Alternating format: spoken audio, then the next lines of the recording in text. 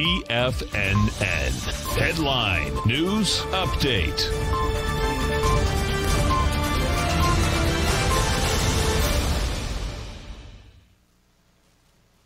Good afternoon, folks. This is Steve Rhodes coming to you live from sunny Delray Beach, Florida. This is your 1 p.m. update. And currently, we got all the indices trading to the upside. Let's go take a look at them out here. Let's get my screen going. And you've got the Dow trading up 162 points, S&P 30, NASDAQ 100 up 1 to 0.3%, 150 points. Russell's up 13 points. So let's take a look at what we want to be watching during the day out here. Now, at this stage of the game, we've got some short-term topping patterns that are in place, so expect the markets to kind of move sideways, potentially even have to make a short-term top out here. But with regard to the larger picture, we've got that spot volatility trading below its 50-day exponential moving average. That exponential moving average is 2682. Spot volatility trading down to 2525. Pretty good odds that the spot volatility is headed down to 2273. If it in fact does head lower, the S&P 500 will move sideways to higher. Well, if we take a look at the ES Mini, that's in the right-hand panel out here, we'll see that price yesterday closed above the top of its weekly profile.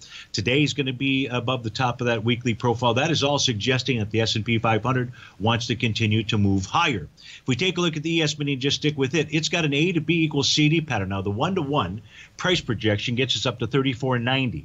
We're at 34.68 right now. Odds favor that while the spot volatility makes its way down to that lower Bollinger Band reading, that we'll see price in the ES Mini make it between 34.90 to 35.41 before it generates its next sell pattern. That would be the Gartley sell out there. If we take a look at the NQ out here right now, this is trading above the swing point from back on the trading day of. This is the B point of a potential A to B equals CD to the upside. That was resistance. That was October 2nd. That was a bearish engulfing candle.